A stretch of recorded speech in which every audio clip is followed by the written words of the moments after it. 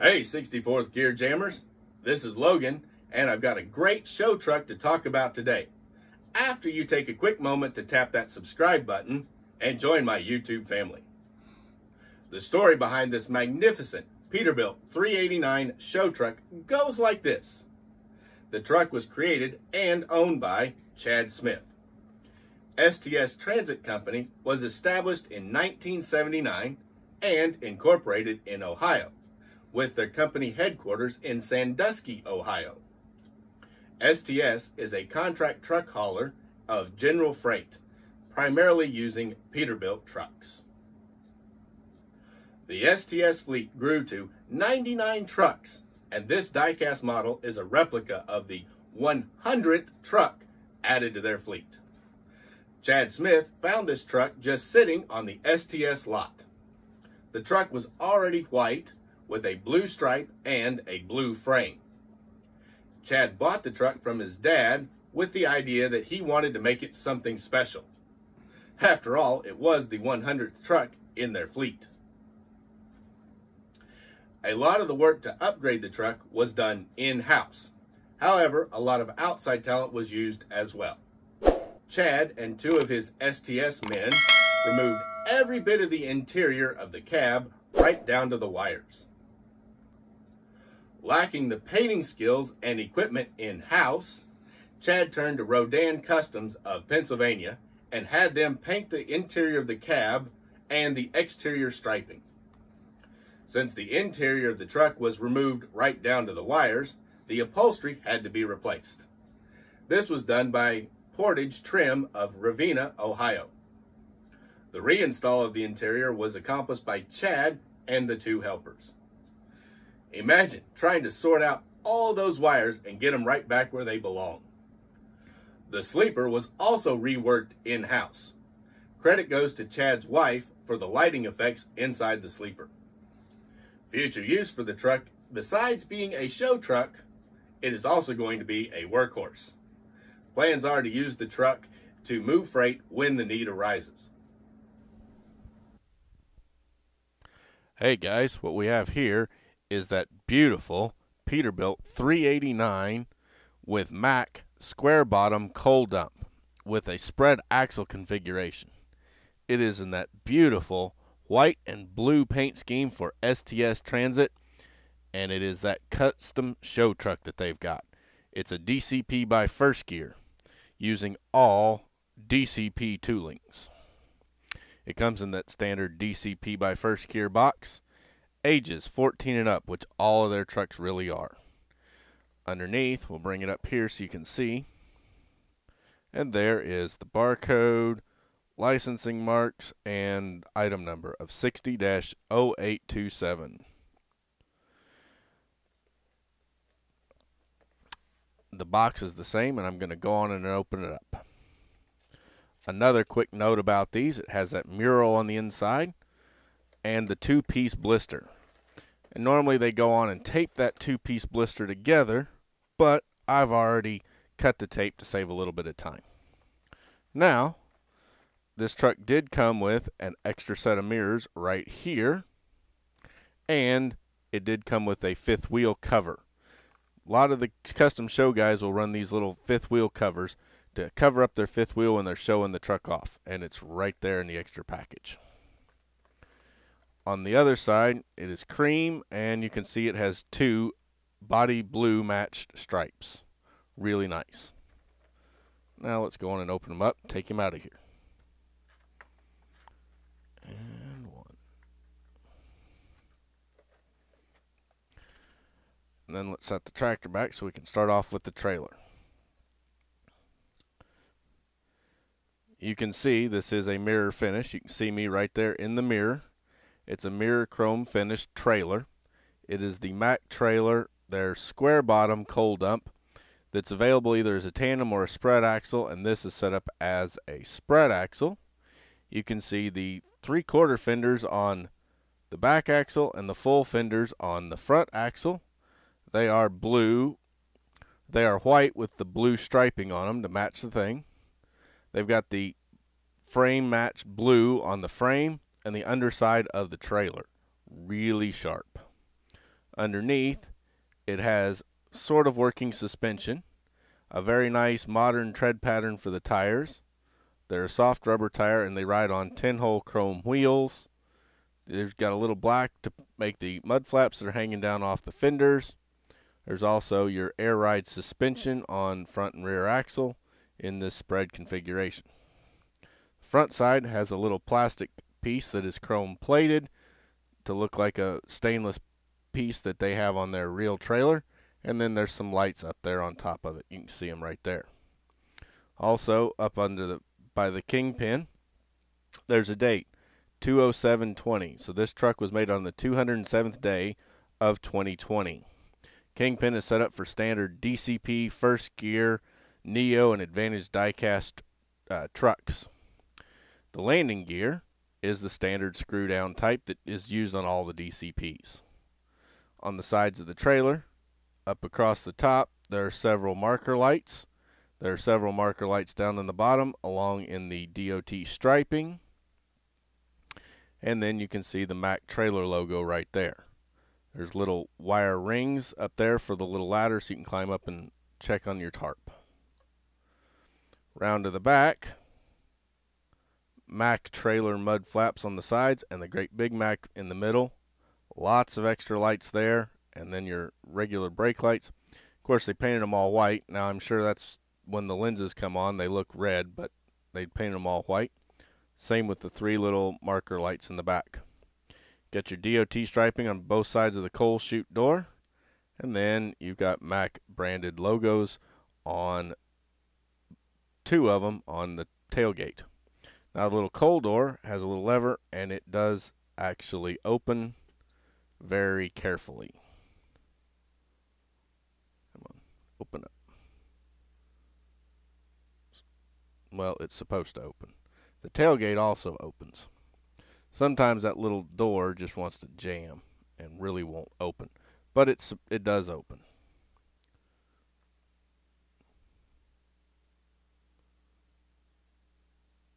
If you're very careful with it. Onto the passenger side, same details, only you see the hooks where the tarp rolls up and into and locks in place. Round to the front, more mirror finish. You can see me right there in it. And then you can see it's got the Mack logo right there on top. It's big and centered. And then the little front mud flaps, well, they're actually part of this chrome piece right here. They're not a separate part. They're just painted black, but they're there to simulate the real mud flaps that are on these trailers. Top of this trailer is got a black tarp, black painted piece right here, and then this tarp does come out and roll over.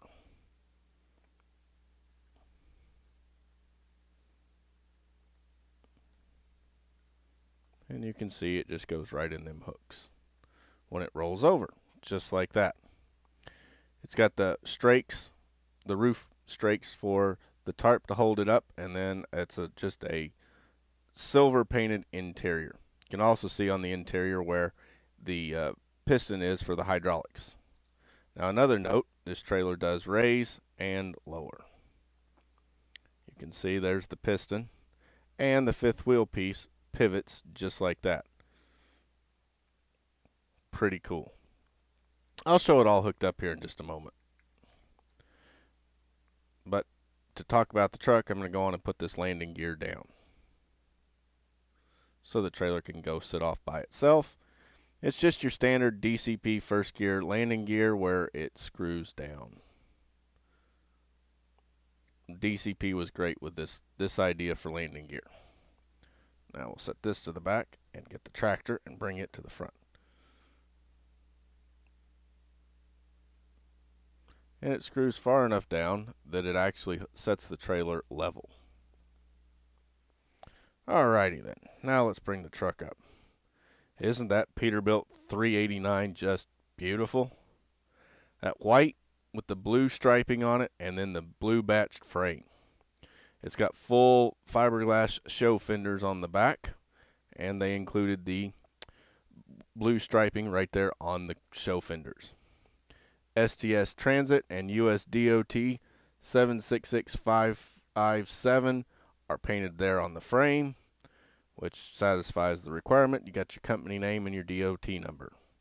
It has chrome fuel tanks, chrome straight pipes, chrome breathers, chrome mirrors, chrome battery box and air tank and steps, 10-hole chrome wheels front and rear, and soft rubber tires.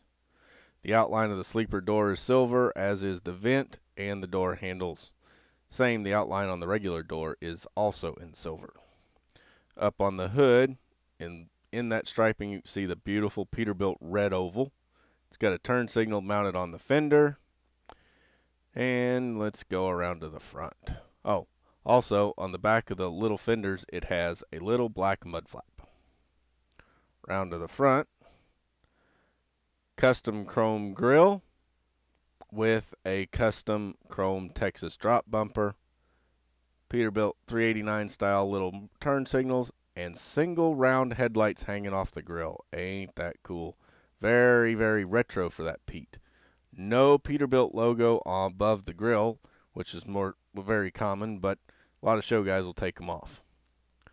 Turned up a little bit, you can see it's got the bow tie style drop visor, which wipes out most of the window. Black ring around the window. The glass is hard plastic. The truck is die cast. The visor is plastic. The windshield wipers are molded into the window, and they are tampoed in black as well. You can also see those two turn signals, and they're painted white, just like the ones on the real one. Matches their paint scheme. Coming around to the passenger side, and you see the STS Transit, the DOT number, show fenders, wheels, fuel tanks. Now, it doesn't have the sleeper door. This just has a toolbox door and a vent there. And being a 389, it has that little small window on the passenger's door. There is no side passenger or driver's windows. They're rolled down on this truck. And then we'll go on around. Also, you can see some pretty nice rivet detail in that 63-inch flat top sleeper. Coming around to the back, it has a real nice woods graphic on the back window. Extra white lights on the back window. And the regular lights that would normally be on this sleeper that would be painted black, but they've got them white on this guy. It's got that really long frame. It doesn't have your mud flaps. It has these show fenders, so they put this extra bar here, rear bumper, with lots of lights across of it, all painted in white. I'm sure on the real one they glow red when they hit the brakes, but on the model they're all white. You can see the back of the blue frame, the white paint. And we'll tip him up. Blue fifth wheel there, the blue striping on the deck plate. They completely covered over the deck. You'd also put that fifth wheel cover on there in the blue. The white and the blue stripes would match, so it just looked like it's all one piece. You can also see the striping over the fenders. Underneath, you can see that deck right there. And then you can see it's got the rear axles with differentials, air brake canisters, and drive shafts. Suspension that sort of works. And then coming down this way, you see the bottom of your fuel tanks, bottom of your exhaust, bottom of the engine, which is in red, so this would be a Cummins, and then it's got the gray for the transmission right there. Steering is positionable. It is not true steering. It's just positionable. It clicks in place, so you can set it turned or straight. Of course, they really don't roll straight, though. And being a 389 from DCP, the hood does open. Under the hood, you see that red Cummins engine, the charge air piping for the turbocharger system, and the top of the engine. Really nice job they did on these guys. 389s are sharp. Interior detail, it has a black gear shift, black steering wheel, gray dashboard, and gray seats. Doesn't exactly match the real one. They should have been white, but that's all right.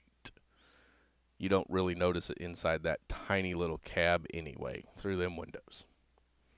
Now let's set him down and hook him all up. To do that, I need to put this landing gear right back up. And I'll show it to you guys both with the bed down and with it up in the dump position, so you can get a good idea what it really looks like. Get these things just a couple twists with the fingers, and the landing gear is up.